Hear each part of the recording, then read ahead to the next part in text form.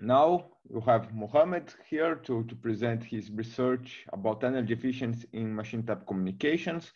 His research is in the ee-IoT project, and I think he started the research together with the project itself. So I think it's very nice that he can present, and then you can all see what he has been doing in our project, and he's from Oulu. And so the floor is yours, Mohammad, and then you can have a brief presentation of yourself quickly for everybody knows who are you.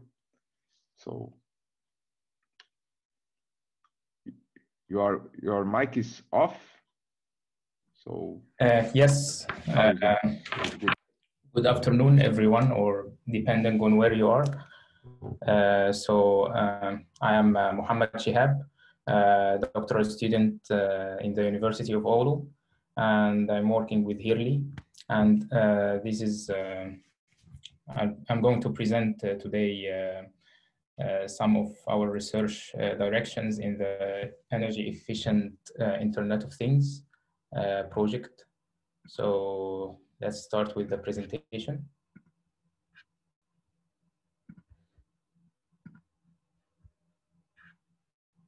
So I suppose everyone can see the presentation now, right?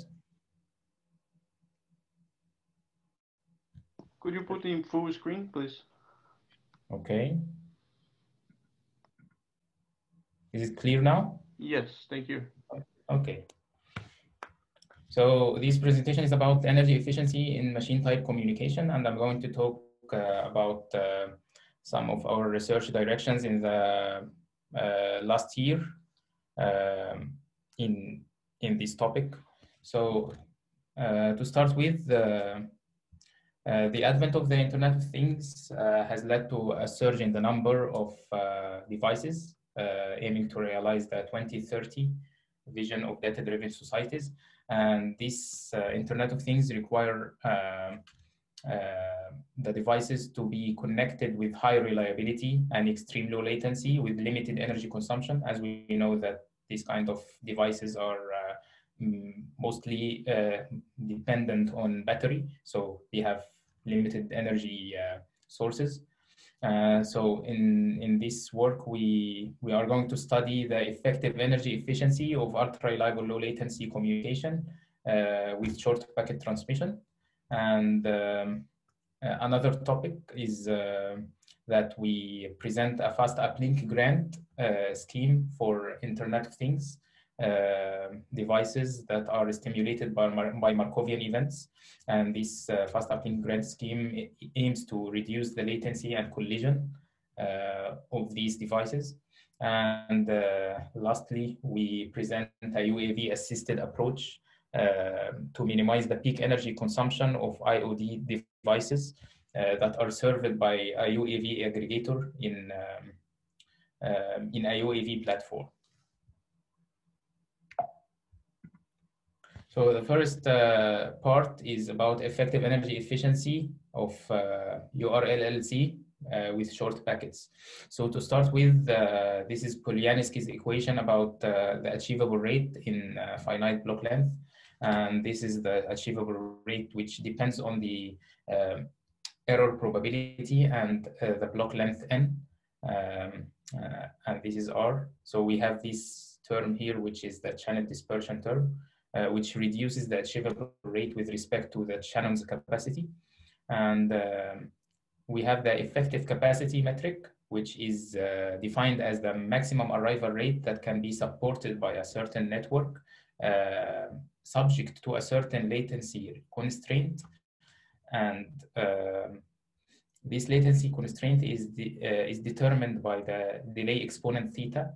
And the relationship between theta and the effective capacity is given by this equation. And is the probability that the delay will exceed a certain delay bound delta equal to this term here. And then we define the effective energy efficiency as the ratio between this effective capacity and the transmission power or the power consumption. And as we can see here, that the effective energy efficiency is given by the ratio. The numerator is the effective capacity, and the denominator is the power consumption for the linear power consumption model. So we have zeta, the inverse drain efficiency of the amplifier, and PC is the hardware circuit component.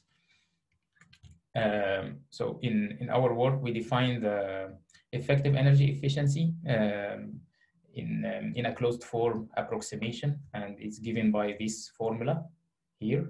And it's a function of these parameters, epsilon and n and theta, and it's given by upper incomplete gamma functions. And we deduce that there is a unique maximizer error probability for the effective energy efficiency. So this is the optimum error probability, which maximizes the effective energy efficiency of short packet transmission, and is given by this equation, or the argument which minimizes this term. And the optimal power allocation, which maximizes the effective energy efficiency, is given by this the solution to this equation, where J dash is given by this term here. And then we move forward to the non-empty buffer probability scenario, where some nodes are supposed not to be transmitting all the time, but sometimes they are idle. So let's say that we have this scenario here, that the buffer is transmitting at these two instances, and then it becomes silent, and then the transmitter is transmitting here in the black instance, and then it becomes silent. So the buffer is not always full. There are instances where the buffer is empty. And in this case, the effective energy efficiency is calculated from this formula. And we have this extra term here, which is lambda, the arrival rate, over expectation of R, which is the achievable rate. So this is called the non-empty buffer probability, and is given by this ratio and multiplied by the transmission power here. Then in order to maximize the effective energy efficiency, we formulate this optimization problem, and subject to these constraints. The first constraint is the stability, the Q stability constraint, which is effective capacity should be larger than the arrival rate. And the second term is the delay constraint, the delay constraint, and the third term is the power constraint. So transmission power should be less than a certain threshold, and fourth term is the error probability should be less than a certain target. So solution to this problem will come later. But first, let's see how the effective energy efficiency looks like in reality when we plot it as a function of the SNR rho. Then it shows that effective energy efficiency is a quasi-concave function of the SNR whenever we change the theta or n, or for any value of block length or theta. And also this curve shows that lemma 1 is accurate. The one that we have seen here in the beginning is accurate. And the second curve here shows that the effective energy efficiency is a concave function of epsilon, and there is a unique maximizer which maximizes the effective energy efficiency. So there is some value of epsilon here which causes the energy efficiency to be maximized. It's not simply that we reduce the epsilon value, then we increase the reliability. This is not simply energy efficient, but there is a certain value here that increases the effective energy efficiency. And this curve shows also that the empty buffer probability model reflects a higher gain in the energy efficiency, because when we consider that the buffer is empty at some instance, so the transmission power decreases, and then the energy efficiency is maximized. The last observation here is that Shannon's model is not accurate, and it overestimates the effective energy efficiency by more than 20%, compared to Polanski's model or the finite block length model. And these two curves, we also, in the first curve, show that the effective energy efficiency versus the delay limit. And we can see that when we increase the latency limit, the effective energy efficiency becomes higher. So of course, if the network can tolerate higher delay, then this will be more energy efficient. And in order to reduce the latency, this will come at the cost of lower energy efficiency. And still here we can see that Shannon's model is not accurate. So this is Shannon's model, and this is the finite block length model. And of course, Shannon's model still overestimates the EEE. And here we can see the optimal power allocation, which is the solution of the optimization problem. And still we can see that Shannon's model underestimates the optimal power allocation. So it overestimates the effective energy efficiency and underestimates the optimal power allocation in the sense that would cause us to waste some power if we apply Shannon's model. And in this sense, we are not able to consume the necessary power that would maximize the energy efficiency and maximize the system performance. And we can also see that the optimal power allocation becomes higher when the delay limit becomes higher. So when we have more space to increase the latency or to extend the delay limit, then we can allocate more power to the network to enhance the network performance. Herein, we also present a proposed ARQ retransmission scheme in the case of non-empty buffer probability, and we can see that if the transmitter allocates some retransmissions to the instance when the buffer is empty.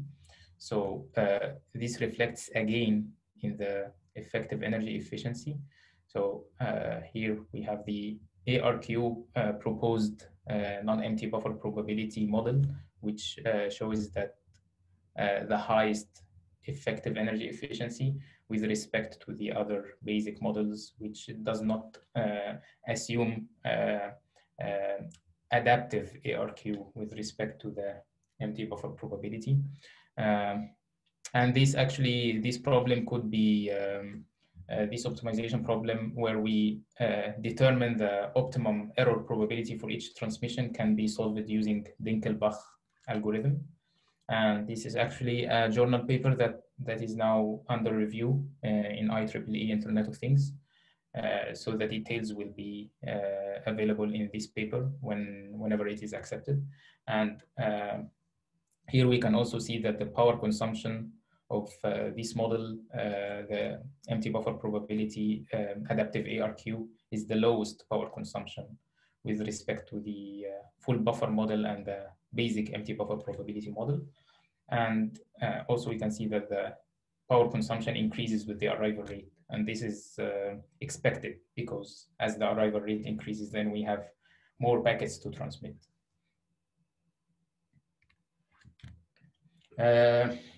And now we turn to the second research topic. And this is work that we have been doing with Professor Pitar's group in Aalborg University. And this is about traffic prediction in massive IoT and fast uplink grant based on this traffic prediction. So actually, fast uplink grant has come as an alternative to traditional massive access schemes such as random access. As we know that random access suffers from large signaling overhead and collisions, typically in LTE and LTE advanced. And Also, an alternative was time division duplex, which is actually inefficient for strict latency requirements, as we have to wait for a long time. Each device has to wait for a long time to be granted transmission slot. So an alternative that was introduced is the fast uplink grant, and this calls for the primitive resource allocation according to traffic prediction. So the idea is to predict which device of these 4 devices is most likely to transmit. So let's say that the aggregator has 2 transmission slots, and then it selects the 2 devices which are most likely to transmit and grants them transmission slots, and then these devices are going to transmit. So first comes the uplink grant, and then comes the uplink, the data uplink itself. So the problem is to estimate which devices are transmitting depending on the traffic model and the correlation between devices and each others. In our model, we consider k-IoT devices and a single aggregator, and these k-IoT devices are activated or controlled by n independent 2-state Markov processes. So we have Markovian processes that are activating the IoT devices, and these IoT devices are either transmitting or not transmitting to the common aggregator. And the aggregator has L transmission slots. So let's say that we have the frequency time grid, and then at each time slot, the aggregator have L transmission slots. And then, of course, the number of devices is much higher than the number of available slots. That's why we are trying to estimate which devices are going to transmit, and then allocate resources to the devices that have highest transmission probability. And in this sense, we have the device activation vector A, which is formed according to the device index K, and A is equal to 1. Each element is equal to 1 if the device is active, and 0 otherwise. And S also is the state of each Markov process. So this S is equal to 1 if the Markov process is active, and equal to 0 otherwise.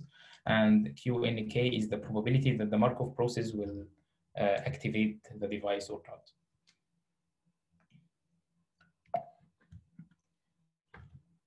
And here we analyze the system, and we obtain the device activation probabilities using this formula. And then we have the device activation probabilities at time t+1, given the states at time t, the Markovian states at time t. And then we can predict the future, how the devices will be affected in the next time slot, given that the states at this time slot is given by a certain ST. And then we apply the forward algorithm, which somehow looks like the Viterbi algorithm in channel decoding, but it's different, of course, but somehow close to it. And this forward algorithm enables us to predict the activation, the device's activation pattern, and with a certain accuracy. And then when the base station or the aggregator predicts the activation pattern, it grants the transmission slots to the devices which have highest transmission likelihood. And then when it grants these transmission slots, some devices will not transmit because the estimation is not 100% accurate. Then these errors could be corrected in order to improve the accuracy of the estimation of the next time slots. And then we have 3 evaluation metrics to evaluate the proposed fast uplink scheme. And these are, first one is the regret, which is defined by this equation. And omega is the number of wrong allocations, while G is the grant parameter, which is equal to 1 if the device is allocated a slot, and is equal to 0 if the no slot is allocated to device K. And we have the number of missed allocations is gamma. So this regret is the minimum of omega and gamma. And then we plot the regret function for the fast uplink and time division duplex and random access. And as we can see that fast uplink has the lowest regret. And this means that it's the best performer for both 50 devices and 100 devices.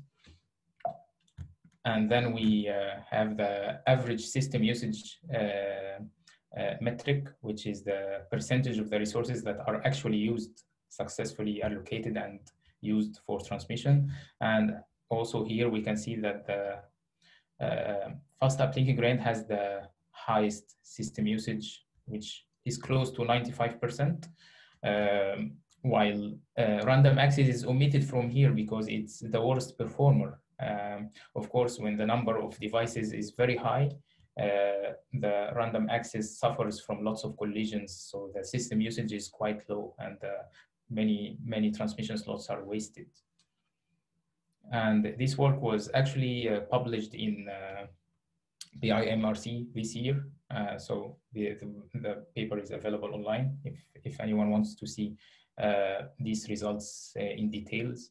And the last one is the age of information of the devices. So this is the average age of information of per device. And as we can see that also here for 50 devices, the fast uplink grant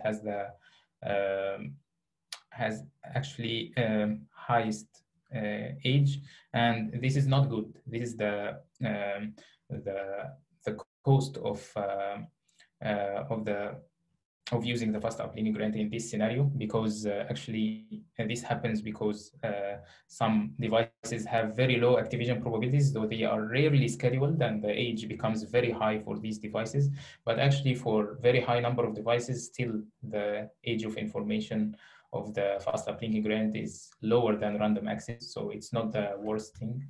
And this problem, this fairness issue, is an open problem for future research. And so to summarize this work, we apply the forward algorithm to predict the transmission likelihood of each device and allocate resources to these devices using fast uplink grant. And as we have seen that the proposed scheme outperforms both random access and time division duplex in terms of regret and system usage.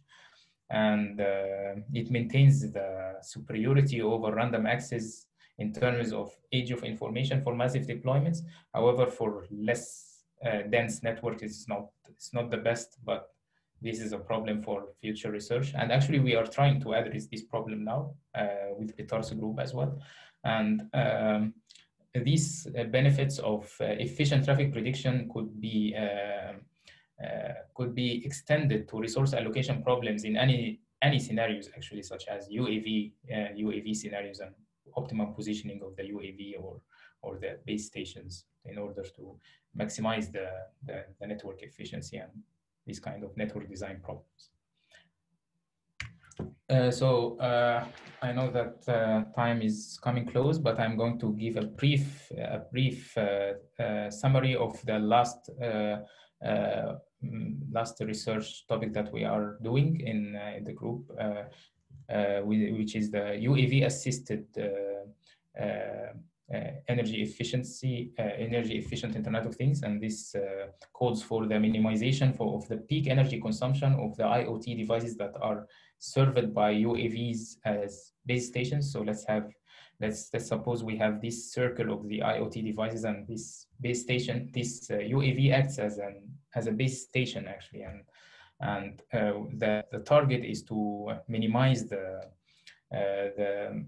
peak energy consumption of these devices. So the maximum, the most device who is consuming power, or consuming energy. So it depends on the activation probability of each device and the interference. And so we have this optimization problem, minimizing the peak energy consumption, and we have the interference threshold, and we have the the device transmit power threshold, and the minimum height, the minimum flight heights, as we can see, as we can know that these UAVs have minimum height for flights, and antenna beam width. And this problem turned out to be non-convex, and the solution was to transform this problem to a series of geometric problems which can be solved iteratively. And after solving these problems, we got the average peak energy consumption. As we can see that the proposed algorithm via geometric programming has the lowest peak energy consumption when compared to genetic algorithm and interior point methods.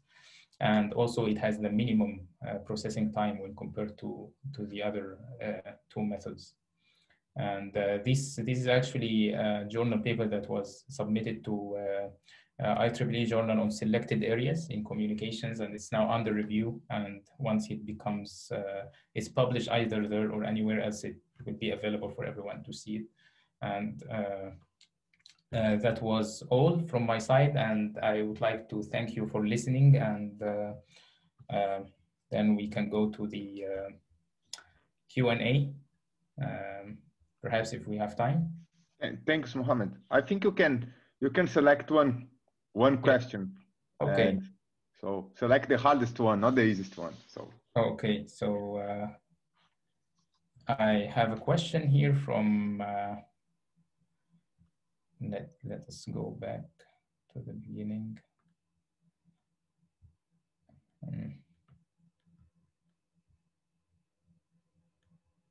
So I have a question from Irfan, and is effective energy efficiency a constraint of URLLC? Well, it's not actually a constraint of URLLC, but it's important to consider energy efficiency because URLLC devices usually are running on batteries, so it has to be energy efficient. And I can take another short question. The model you assume for EEE considers that source is always activated. What if it is not the case? Actually, we are considering also the empty buffer probability model, which considers that the source is not always activated.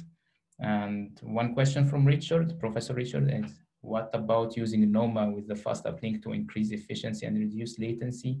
If the base station knows at least the statistical CSI, it can adequately pair up the users. Actually, I think it's a very good idea, and I think I can discuss it with you, Professor Richard, offline. And this is a very good approach that we can consider for having multiple users or multiple devices that are transmitting on the same slot, and we can improve the network throughput, of course.